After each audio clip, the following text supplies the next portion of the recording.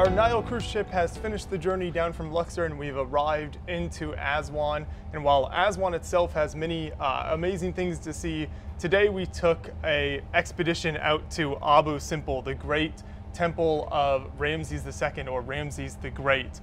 So this is what, about a 3.5 hour drive from Aswan to get to this temple? Yes, by car, 3.5 hours almost, more or less. But there's not one temple only in the Abu Simbel. We have two temples, very important two temples. One for for King Ramses II and his wife, Queen Nefertari. So two temples. We shouldn't ignoring the temple of Queen Nefertari. It's a very good temple. Yes, unlike Ramses, who put more of his statues on her temple than he had of her. Yeah, the temple. So actually, he was respecting his wife. At the same time, he was in love with himself. Yes. So he depicted himself more than his wife in her temple. He made statues for himself more than his wife. 4 times for him, 2 times for her. So it was so weird, actually. But in a way, thanks God he built a temple for her. Yes. But anyway, the temple of, the two temples of Abu Simbel, actually, it's the big and the small one. So they are very nice temples and very well preserved temples. And everything very unique about these temples. So unique about the architect, unique about the art itself, sculptures, about the history behind actually the moving removing the temple actually from place to another place, because the two temples actually and so many other temples was covered by water because of the Lake Nasser. So they moved it. UNESCO moved these temples from underneath from the water till the top hill of the mountain, very close from the original location. Because Egypt built the high dam, right? And then that water. Yeah, that's started. why, because this is the stock water. This Lake Nasser because of the high dam. So all those saved water actually we have it. So covered all the Nubian houses and Nubian villages plus the temples which supposed to be located in the way from Aswan to Abu Simbel area. Yeah. So that this temple started to move. They started this big project of moving this temple from the original location to another place. So they started in 1964 till 1968. So just 4 years to move this big mountain. Right, it's not just a temple, right? It's built into the mountain. Yeah, it's crazy. This is the biggest and largest temple carved in the mountain, actually. So, King Ramses II, he makes 4 series statues, massive statues for himself and little statues for his wives and daughters. The inner hall, we have the pillared hall, and the wall depicted with the Battle of Kadesh against the Hittites. He represents his power inside this place, and he represents the supports of gods while they are helping him with their arms and hands and their big supports inside this temple according to the scenes of the battle. This battle was very important because he depicted it on a bunch of different spots. No, this battle Egypt. Actually very, very important because King Ramses II was important. Yeah, because if Ramses II was important, this battle will be not important. Okay, so very important because the King Ramses II, we have so many battles against the Hittites from the period of King Seti I and the other kings before. So we fight the Hittites all the time. Why the Hittites battles during the time of King Ramses II very, very important and very famous? Because of the peace treaty between Egypt and Hittites. It was the oldest and the first peace treaty ever in ancient times, not in ancient Egypt, in ancient world actually. So this Battle of Kadesh depicted in Ramses II temple in Abydos, and Ramses the first temple in Abydos, Karnak temple, Luxor temple, in the west bank of Luxor, Ramesseum temple, and then in Abu Simbel. So it depicted so many places. Every place or any place belongs directly to King Ramses II. he mentioned this battle, and he always say, "I win the battle," but he wasn't.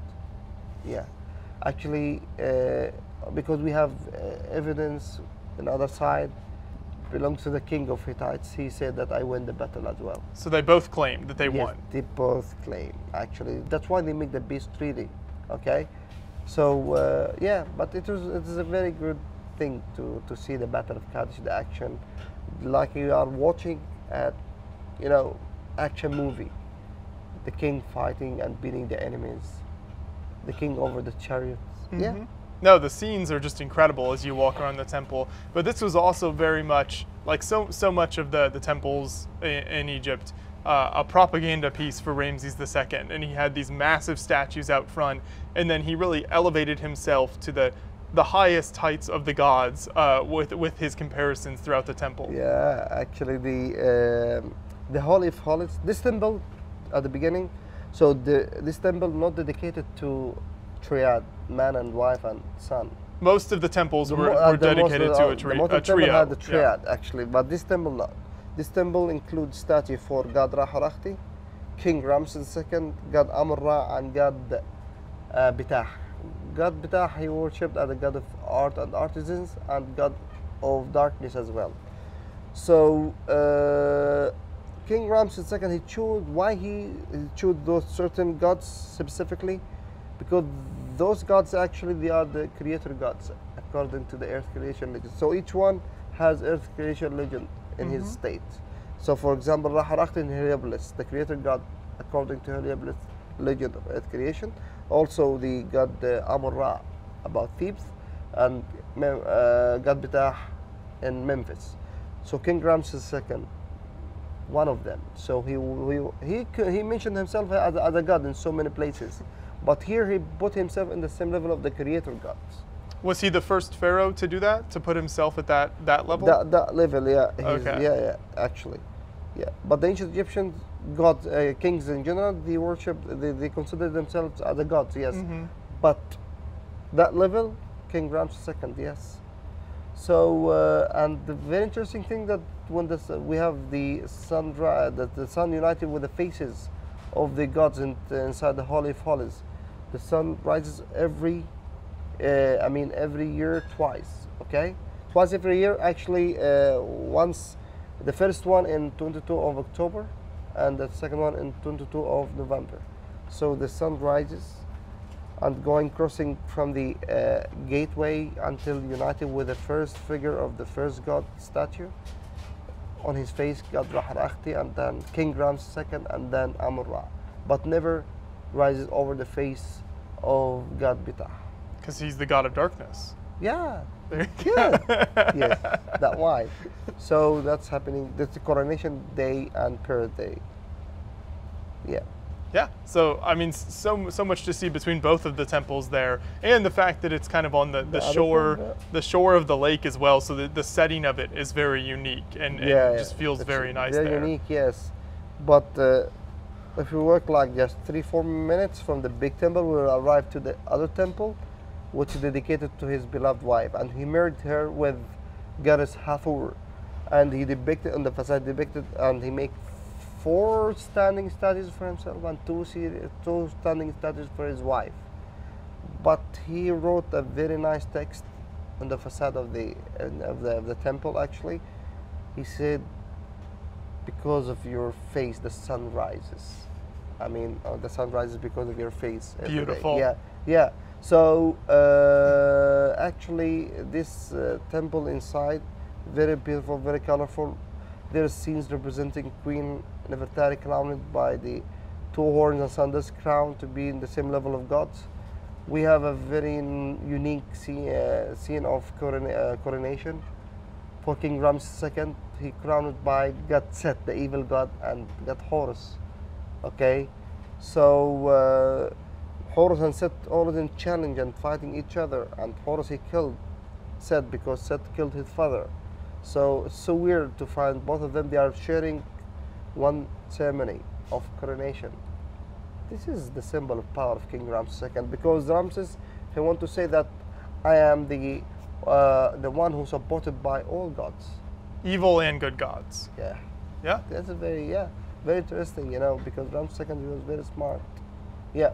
The drive out there is also unique. So like we said, it takes about 3.5 hours. We got caught in kind of a lot of wind, kind of a sandstorm that came through. At one point, you could barely see anything out of the car at all. There was like zero visibility. Yeah, yeah. Sandstorm, actually, it's happened maybe every year once or 2 times, but not that much. But sometimes became very, very strong sandstorm, actually. So you cannot see even 1 meters in front of you. Yes. Like in Europe and the cold countries actually found snow on the streets, yeah, cloudy sometimes, but here sand and hot, very hot, yes, very hot. So this is very important, yeah. Very, very hot, but you absolutely have to do the journey out to Abu Simbel when you're in Aswan. So you can drive out, there is an airport there so you can fly, but would you recommend driving? No, you can fly, yeah, but if you are you don't like to drive long way, actually so many hours driving, okay, you can take the plane, but also you will go and you have a car to go to the airport, and then you have to wait for the plane, then go and then go out from the airport, and then you will take a car to go to the temple and then return back to the temple. I mean, it's normal if you like this or this. So many options. Yeah. But by the time you hassle with everything with the airport. Yeah, and we have another way to do this, or to visit Abu Simbel, night cruise. Oh yeah. Also behind the dam. You just have to. You can't. The 3 nights or 3 or 4 nights to do this. Not only Abu Simbel, you do the tours from beginning of Aswan. I mean, from Kalabsha, Subu, Ad-Dar, Amada, all those temples until you arrive to Abu Simbel. So these are on the other side of the dam. So you can go from like Luxor to Aswan and then on a different ship. Yeah, different ship. Yeah. Yeah. Yeah. So some fun options to look into there if you're interested in visiting Abu Simbel. Highly recommend it. Ramses II left behind so many incredible creations and so many records. As you said, he was in love with himself, so we have a lot from him, and it's amazing to visit. Yes, Ramses II, the most famous king. Perfect, thank you. More famous than me.